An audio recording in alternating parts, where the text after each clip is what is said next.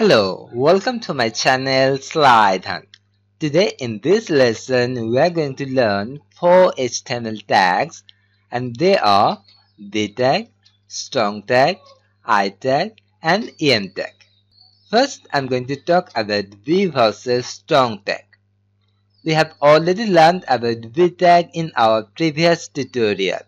It is used to print the text in bold. Now what is strong tag? Strong tag is same as the v tag. It is also used to print the text in bold. But there's a small difference between v tag and strong tag. Let's discuss it with a practical example. This is our HTML document. Here we write the code and we see the result here. Now inside the body tag, I'm going to write a sentence. Subscribe my YouTube channel SlideHunt. Add a line break. Okay, now I want to highlight my channel name SlideHunt. So I'm going to add here opening v tag and here closing v tag. Save the document. Now refresh the browser. And you can see here the channel name SlideHunt is shown in bold. Now we are going to use the strong tag. So I'm going to copy it and paste here. I'm going to write here opening strong tag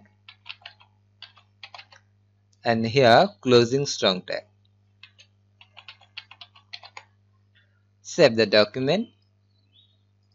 Refresh the browser. You can see here both are printed in the same way. Visually there is no difference, but they are used in different purposes.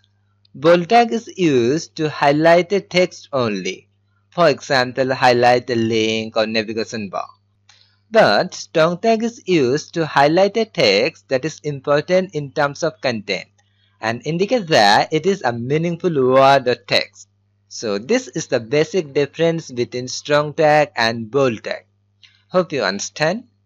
Okay, next we are going to talk about I tag and em tag. I stands for italic and em stands for emphasis. Both are used to print the text in italic. Let's say an example. Here I'm going to write opening I tag and here closing I tag. Save it and refresh the browser. You can see here the word SlideHunt shown in italic. Now we are going to use em tag. I'm going to write here opening em tag and here closing em tag. Save it and refresh the browser. Now you can see here visually there is no difference. Both are printed in italic form, but they are used in different purposes.